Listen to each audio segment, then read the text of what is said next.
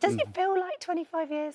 It doesn't, no. No, I haven't changed, have I? Not at all. Not at all. Not at all. I've been eating Christmas cake every year since. Stop it! Yeah, no, it just comes out every year and you hear it every year. So I'm blessed to... Well, it's a nice anniversary today because the 3rd of December is the exact date it hit #1. Yeah, had a #1 with it. Yeah, 25 years ago. And it started life as an album, just an album track, didn't it? Yes, a very delicate album track that was never to be released ever.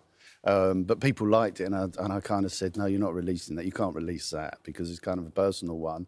And having no control at all, it got released and became the biggest hit we ever had. So explain why this song is so personal. Well, I used my brother committed suicide a couple of years before, and I used that as the muse to write a song about loss and turn it into a love song. I didn't write my brother a love song. I used that as the loss behind it, and also a friend of mine lost their father. So it was a really personal song, and it was just to stay on the album. No one would know about it.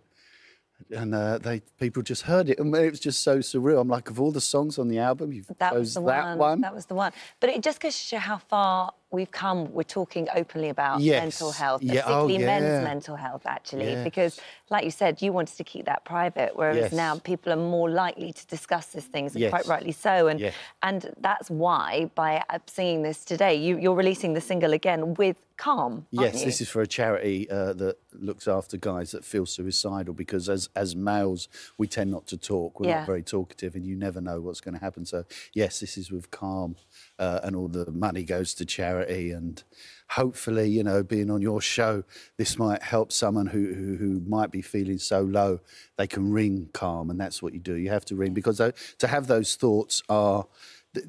I won't say they're not normal, but they're an emergency. When you start having those thoughts, you need to ring someone and you need help. Yeah, there's a way out. There is a way out, just hold on there. How did this happen? Whose idea was it that you should... It was Laura's from the record company, and she had the idea last year, but it was only 24 years, so it didn't make sense. She had to wait so she had to wait a year. Yeah, and then at that time, then all this, as she said earlier, serendipity happened with, it was the Borough of Culture in Waltham Forest, and... You're all from Walthamstow, the band was... Yes, the band was from Walthamstow. And you've got some friends with you today who this is why they're making it so special. They're amazing, and this is just a little section of it. There was over 100 of them, and all their parts, and there's a 30-piece brass band, and it was all written by Joe Dudell, who scribed it all out for them, and they sound amazing. We were listening to rehearsals earlier. Really emotional, listening. So beautiful. They've all got big smiley faces too, huge smiles. What about you then?